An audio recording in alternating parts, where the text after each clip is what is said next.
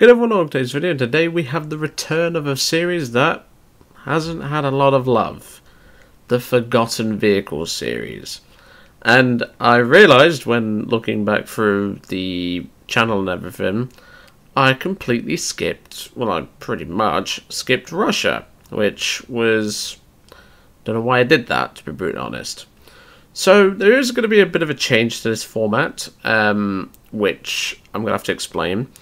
So recently Thunderskill has been very unreliable, as in the website's either down or the information from what I've seen is quite inaccurate. So we're doing a bit of a change to this series. And what I mean by that is we're going to be including vehicles that, in my personal opinion, I don't see played. So, as you can probably tell, there's 6 vehicles here, because obviously I'm going to be keeping the series at 6 in the respective nations. Obviously I don't always have 6 crew slots in nations, but you get my point.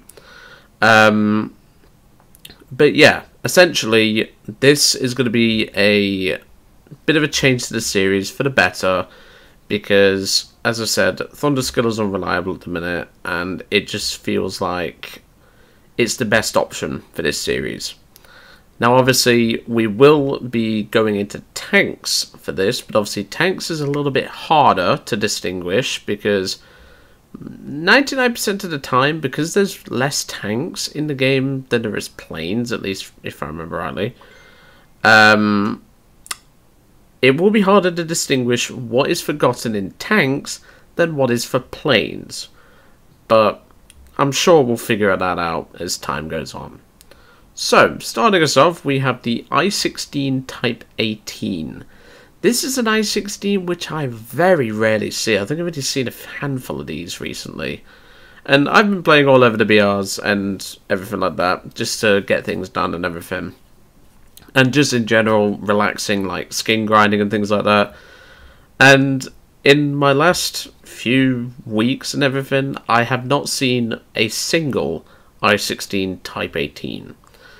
Now I can think of a pretty good reason for that, and it is the simple fact that it's 0.4 of a BR lower than one with cannons, and the Type 24, which has the better engine, doesn't have the cannon, but does have the machine guns that this has.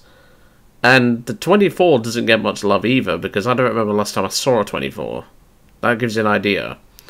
So this is the sort of idea that we're going to be going with. And as you can tell down here, we've got some good contenders, especially this sack of crap. But we've got some things that you might not expect, like the Yak 9B. I don't remember last time I saw one of these things.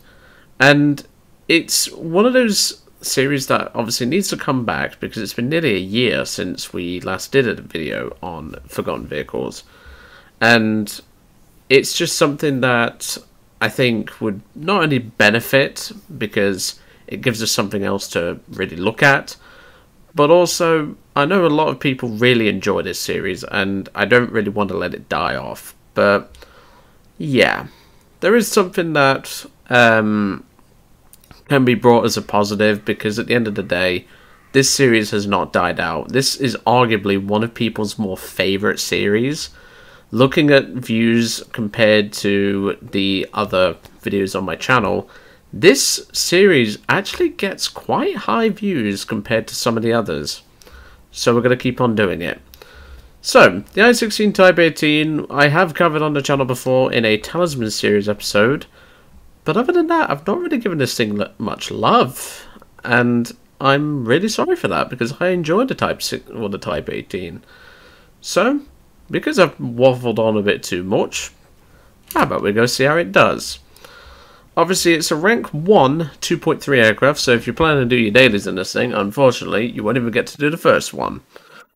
But this is the thing, like, I'm sorry if you can hear me moving and the mic and everything. It's a series that I think needs to come back, and, well, by the time this video comes out, you would have seen that there is another series returning, as you would have seen on Christmas Day. Obviously, not many people would have probably watched that video, but yeah, there's going to be a little surprise for you all. Let's just say that, if you've not seen it. If you've not seen it, go back and look at it. because I think people are going to enjoy the return of the series. And by that point, there will be a thumbnail designed for that and everything. Because I've already got ideas for how to structure that. But yeah, I think you guys are going to enjoy the return of a series which, if you're an old folk to the channel, you'll know it off by heart.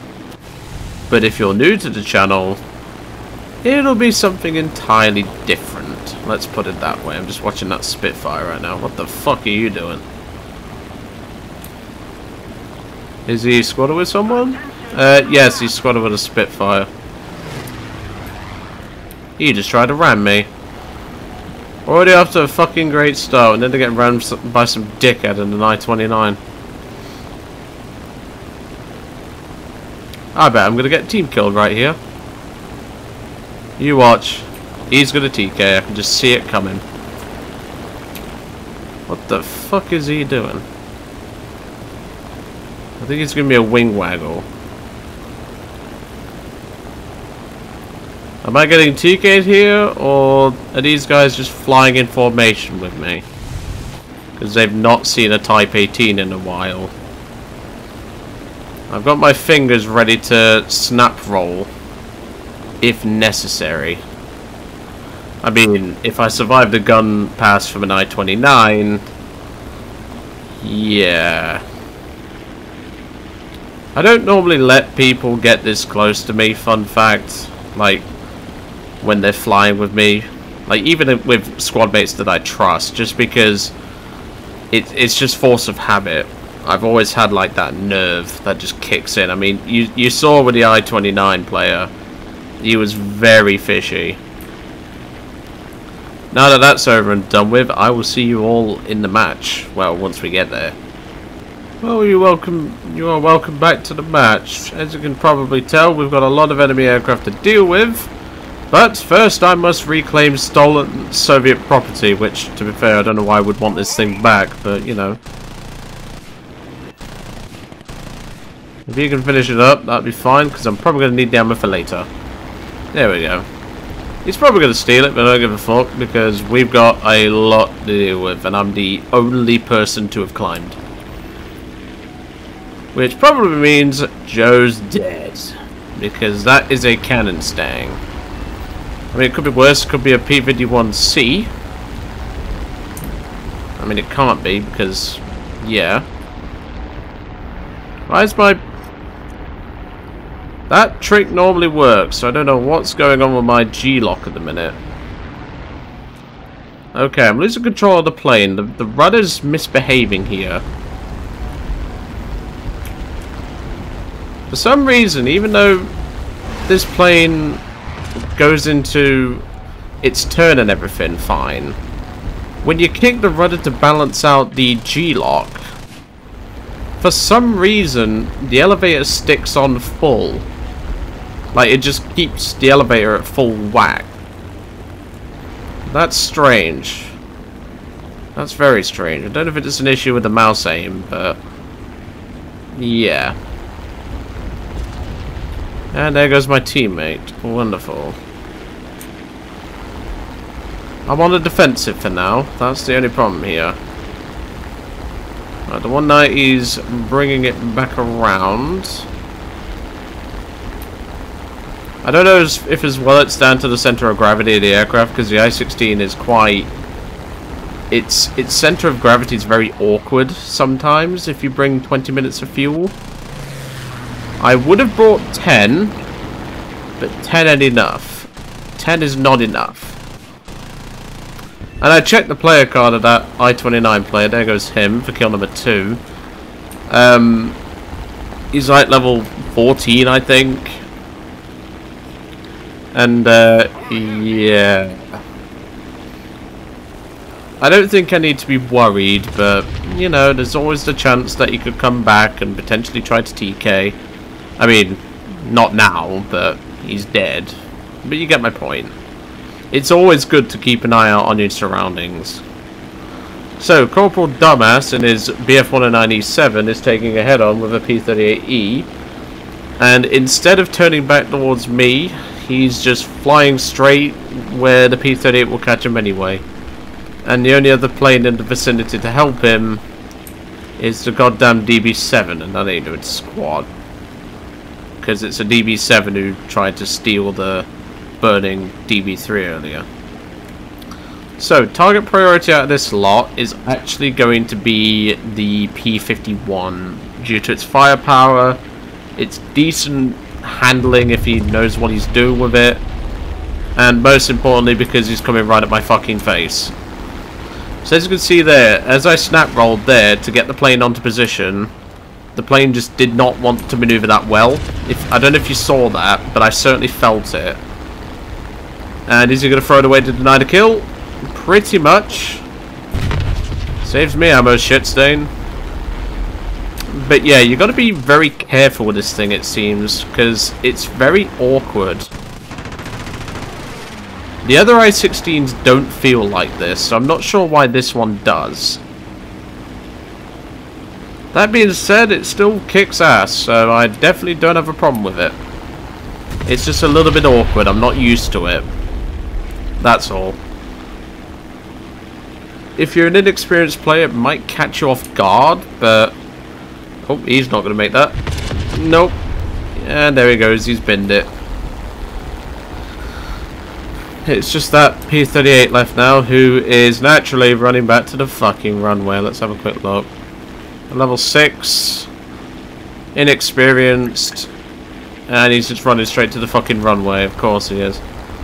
And unfortunately, on this map at least, the only ground targets that are in the area are medium tanks and trucks, which ain't gonna do squat.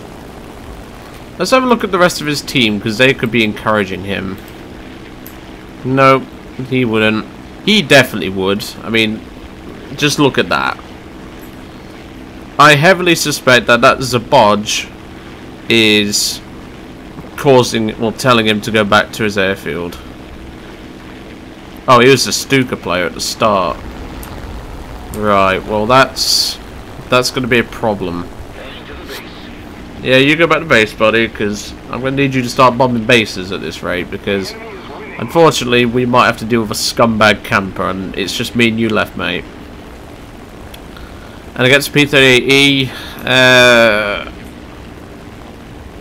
in an I-16, it can be done, but I wouldn't throw it past him winning this engagement. But we'll just have to see. Hopefully his inexperience helps me a little bit, because the P-38E, whilst it isn't an amazing plane, it's still better performance-wise than I am. I don't have a visual on him at the minute, so... Okay, now I do. He doesn't appear to be landing, which is okay for me. That's a bot. We don't need to be concerned about that. Okay, whatever that was just crashed. So he must be landing, surely. In that case, we're going to conserve some fuel, because we kind of need to. But yeah, I definitely think Zaboj is encouraging him to runway camp at this point. Which is annoying, because yes, we can load up bombs and things like that on this plane.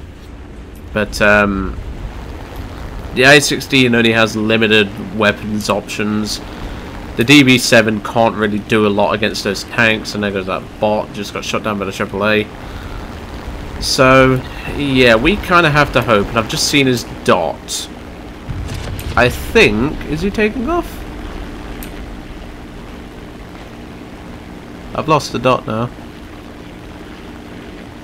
Nope, I see him. There he is. Right as he came up on the thingy.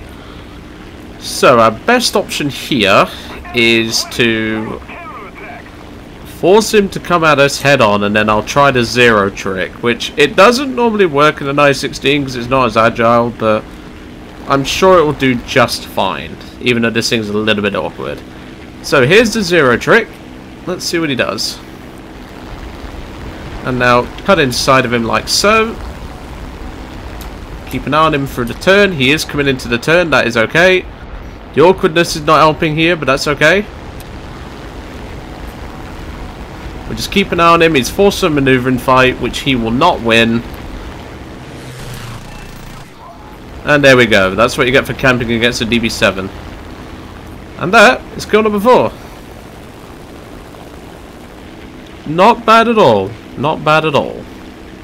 Just a shame this little fella's only rank 1. Otherwise, it would be a fun little thing to have for like your rank 2 daily or something. Because more options is always nice. Like maybe they could do like they do with the lags, like the late and early ones. This could be a late one paired in, and then you have the 27 on its own. I don't know. It's Gaijin. They'll probably think of a bullshit reason. Just remember that is not an actual ace, because obviously there was the bot in that match. So not a bad little result there. Obviously, the aircraft did feel a little awkward, because obviously normally whenever I do a rudder turn to cancel out G-lock, normally the elevator shouldn't stick on, but in that case it did. So you've got to watch that if you fly this thing. But I don't think this thing's bad at all. If you want to play something that's forgotten, this is definitely an option to pick. Next, we are going to be doing one that I'm sure Harry, excuse me, will be enjoying himself, which I believe he has done a video on this aircraft and he loves it. The Su-2 TSS-1. Again, don't remember last time I saw one of these little things, because I either see the M82, the MV5, or the BB1 itself. I never see the TSS. But I'm sure it'll do just fine. But anyway, I'm going to leave you all to it. I hope you enjoyed today's return of the Forgotten Vehicles series. And if you haven't already, go and check out the the December 25th video, which is a brief announcement for the return of a new series. Well, I say new, but you get my point. Anywho, I'll see you all on the next one.